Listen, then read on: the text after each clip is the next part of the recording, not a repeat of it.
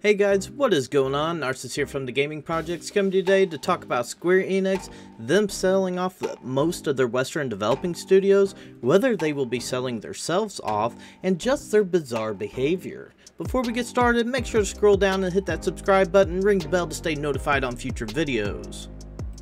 So back in May, Square Enix surprised the gaming world by announcing that it was selling off most of its Western studios, comprising of Crystal Dynamics, Eidos Montreal, Square Enix Montreal, and a bunch of their IPs including big names like Tomb Raider and Deus Ex. A lot of people were convinced that Square Enix was going to sell themselves off to Sony.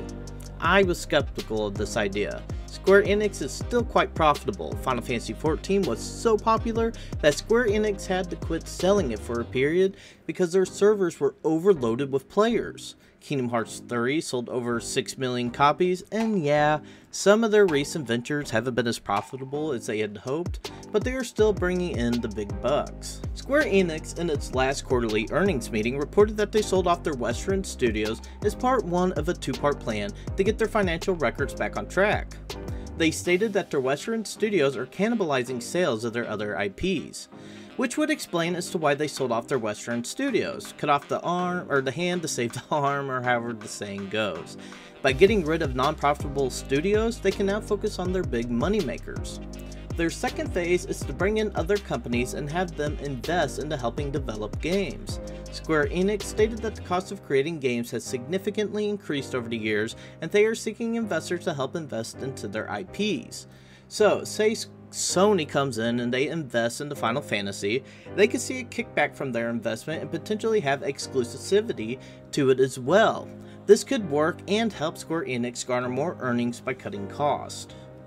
So, do I think that Square Enix is going to sell off? No, not yet at least. But this isn't what is bizarre about Square Enix's behavior. And no, I'm not talking about NFTs, which Square is heavily investing in, or at least that's what I last heard, but it's their release schedule for like the next year. They are releasing several titles stacked on top of one another. We have the Diofield Chronicles releasing on September 22nd for all platforms, Valkyrie Elysium releasing September 19th for PlayStation and then PC in November, Star Ocean Divine Force on October 27th for PlayStation and Xbox consoles, Harvestella is going to come out in November 4th for the Nintendo Switch and PC, Dragon Quest Treasures December 9th for Nintendo Switch, and then Crisis Core Reunion this winter for I believe most consoles. Some of these titles will be releasing very close together and on the same console. The question is, why? Do they think it's a good idea? Are they trying to prove to other companies that they have plenty of IPs left, that they can still be profitable? Are they just trying to unload their lower end titles so they can focus on their more higher end ones? I don't know. Releasing similar titles at the same time is going to impact the sales of each title, especially if they are going to release on the same console. I am super excited for each and every one of these titles, but you would think they would space them out a bit so that they could make the most profits on each game. They are releasing so close together that people will be picking and choosing which titles to grab and play over the other due to costs and time constraints. It's odd to me, and I can't get my head around it.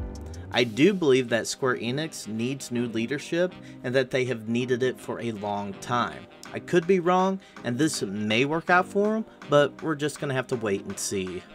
And with that, everyone, I am going to end this video. Let me know down in the comments how you feel about Square Enix right now. Will they be selling off soon? Should they space out the releases a bit more? If you haven't already, hit that subscribe button, ring the bell, give the video a like, and until the next project, everyone, take it easy. I'm out.